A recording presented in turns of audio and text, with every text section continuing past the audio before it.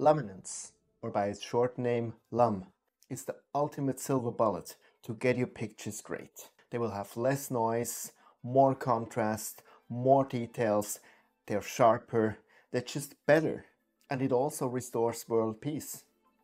That's at least what about every YouTuber, including me, tries to tell you. But is this really the ultimate truth? In this video, we will look at what luminance really is, what the effect is that it has, how to use it properly, when to not use it, and what the disadvantages of it are. All of that will probably blow your mind.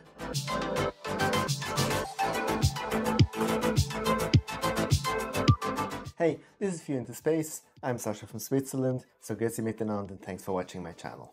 Before we start, I have something important to tell you. Beside the usual stuff, that you should subscribe, that you should have a look at my Patreon channel, the important part is, please, please, please, for this one video, stick with me until the end. This is a little bit a complex topic. I have to give an introduction, but what it all boils down to is really something that will help you for doing a better and more efficient processing. So stick with me. So let's start pretty basic. What is luminance? It's quite easy. When light falls on our sensor, then we capture two information.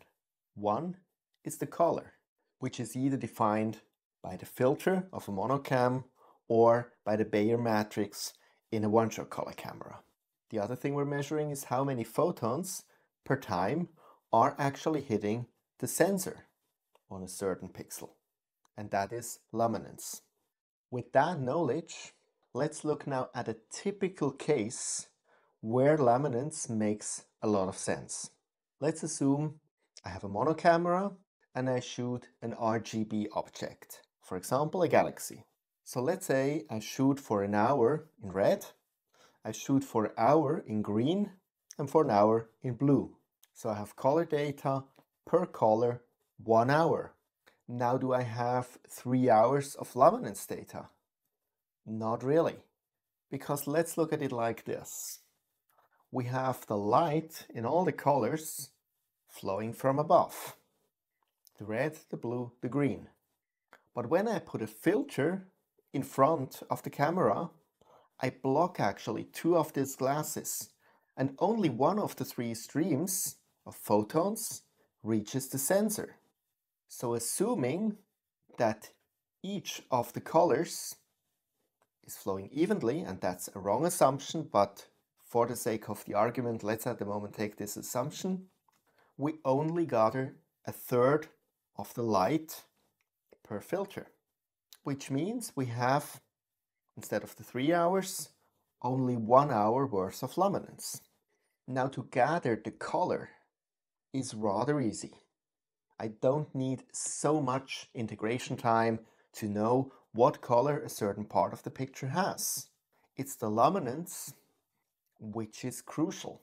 This is what gives the details. This is what gives the contrast. This is what gives the structure. Now I can say I shoot 1 hour per color, and then I shoot another 3 hours luminance. And these 3 hours luminance, they're worth from a luminance point of view, like if I would have shot 9 hours, the colors again. So 3 hours per color. So instead of 12 hours overall integration time, I could actually break it down to 6 hours to half, and I have practically the same information. And that's a typical case where luminance makes a lot of sense. But here is the first learning. I still need to shoot more luminance than I would have gathered with the colors. So if I would say I just shoot 1 hour per color and 1 hour luminance, it's pointless because I already gathered 1 hour of luminance through the 3 hours of the colors. So then I do not gain anything. Now you might say, well, this is about mono, but what about one-shot color? Now let's think about it for a moment. With one-shot color, we have the Bayer matrix. That's fixed. And the Bayer matrix is like the filters we use in mono. So even if we shoot without a filter, one-shot color, we're always limited by the Bayer matrix. So it's by default RGB, and the photons of the wrong color, they will simply diminish. So with that we come to learning number 2. You cannot shoot real luminance with a one-shot color camera. And you might argue, well, I go in PixInsight and I extract the luminance. Yes, you can do that, but you get in the exact same amount of luminance that you would have had in the RGB picture. So there is not more luminance available, and in principle we can call this already synthetic lume. And I will come to that in a moment. Let's park that and let's go back to mono. In mono, when we shoot narrowband, HA03 S2, we cannot use the lume filter, because what we want to do with narrowband is actually cut out the light pollution to shoot faint nebula. If we then would shoot with the luminance filter, we would get all the light pollution in again. That's pointless. So here the alternative is synthetic lume. And there's a million of YouTube videos which give fancy recipes to create synthetic lume. But you can actually, you don't even have to look at a YouTube video for that. You can simply integrate the HA03 and S2 together and you have a synthetic lume. Or use pixel mass and just move them together. That's it. So this is not the point. But whenever we're talking about synthetic lume, we have to be aware that in principle, we do not have more lume than we actually already have in the separate emissions or separate colors. So is synthetic lume a joke? Does it make no sense at all?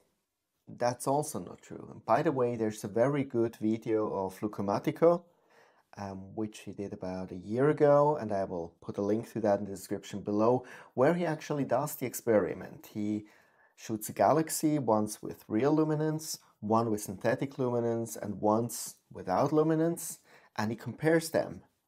And obviously the real luminance gives the best result, but the synthetic luminance gives a better result than without the lume.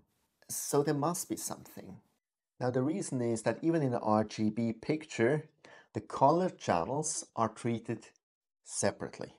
Now with a synthetic lume, we're actually adding up the luminosity of all 3 channels, and so at the end we have a better signal to noise ratio. And so from that point of view, a synthetic lume has its value, but not in every case. Why is that? And here we come to really to the core of the whole story. What did Luke take? A galaxy. When we talk about galaxies, about star clusters, about stars, stars exist out of every color. There's some blue in there, there's some green in there, there's some red in there. And depending on the star colors, this varies a little bit, but all 3 colors exist in these stars.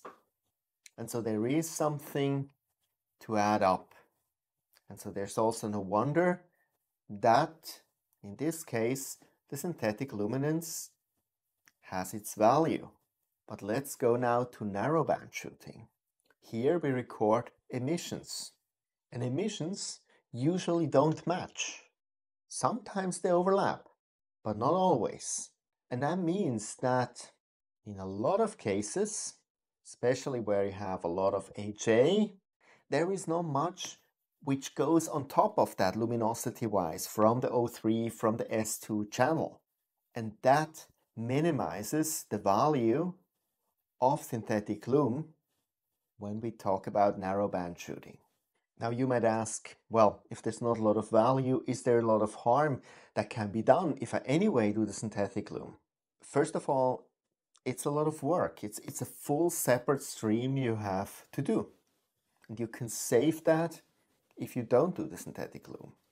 That's one thing. And the other thing, and that might be personal, I might be an idiot, and I accept that. But personally, I struggle to stretch black and white pictures in the right way. I usually do color combination before the stretch. and I feel I get to much the better results in stretching a color picture than stretching a grayscale picture. And from that point of view, I personally feel more comfortable just working when it goes to narrowband without a loom. Now, if you made it so far, let's do a summary, and then I will treat you with something extra because you stuck around. So what did we learn? A, definitely real luminance is the real thing, and when you shoot mono RGB, it definitely makes sense to shoot luminance, but you have to do it in enough long duration, which means you shoot the main part of the integration time in loom and only a residual part in RGB. Second, we learned that in RGB pictures, galaxies, star clusters, stars, a synthetic luminance might actually improve your picture. And third, we learned that when it comes to narrowband shooting, I would rather discourage you from using synthetic loom. And so with that, let's come to the little extra story. Because I had an absolute ingenious idea. I got from Antlia this R+ filter, which is an IR pass filter, so it only lets the infrared light or near infrared light to pass. And infrared has a lot of advantages because it's not influenced by seeing. It even actually penetrates the clouds if they're not too strong. And a lot of stars actually emit infrared more than the visible light. So my ingenious idea was, why not use infrared as loom instead of loom?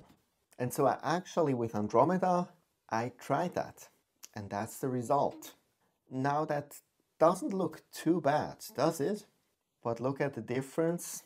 This is now with real luminance. So lesson learned.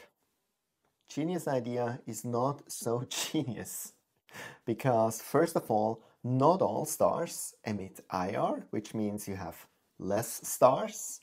Second of all, the ones who do, they really shoot a lot of IR, which means you get a lot of halos.